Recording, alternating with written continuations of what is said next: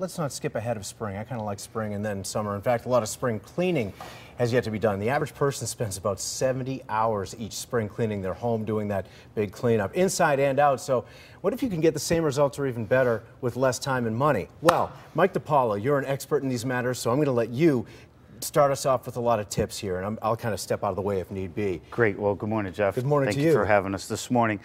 Here we have outside storage, okay, on your porch or patio.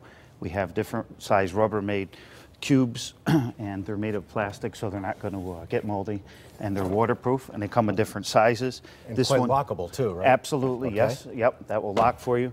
And then this one actually doubles as a table. And again, when you're done with your outside fixtures, you could put them inside. That's sort of like an ottoman. Yes, exactly. You have it out with your lawn furniture, right? Right. And so you could do the same with this, right? Absolutely. Just a bigger version, hey? Yep, put some chairs around and you're all set. So we have a ton of totes available. By a couple I wanted to just bring in to show you into the studio. These guys over here? Yes, we have one. The tote is only good if you have the lid, right? So these totes that we have from Home Depot have the lids actually attached to them. So if I do this, it just closes up for you. Right? That's it.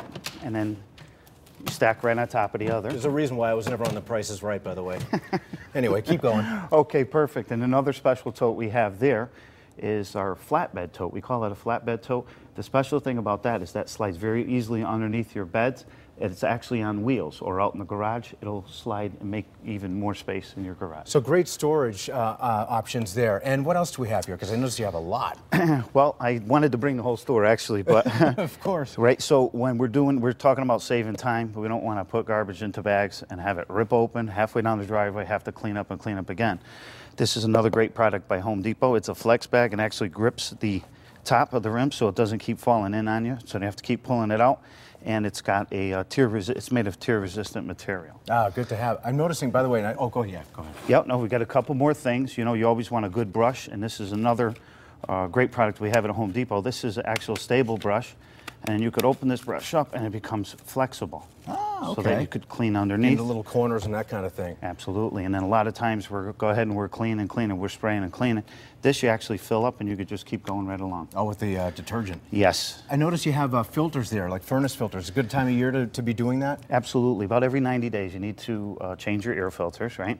So there's different types of air filters are posted there depending on what type of allergens or particles you want to trap. They're go ahead and listed. They're color coded, and then we always have the different particulates listed all the way across. Not terribly expensive either. And we only have about a minute left. Would you believe it? I noticed this is a power washer out here. Is that right? Absolutely. This is one of the must-have tools for every homeowner. This is our Ryobi 3100 power washer. It is gas powered, so it'll go all around the house with you. And there's some great attachments I just wanted to show you. There's actually a 20-foot telescopic pole, which talk about saving time. You don't have to get up and down on the ladder, because right here we have a gutter cleaner, okay? And ours is better because it doesn't spray into the gutter and come back on you. It sprays simply left and right.